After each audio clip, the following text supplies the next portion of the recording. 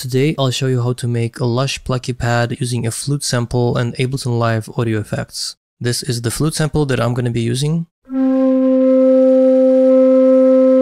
So as you can see, I just loaded up this sample into Ableton Live's Simpler. I adjusted the envelope so it has a little bit of attack and sustain. I'm also using the pitch modulation with the LFO. Here's what it sounds like so far.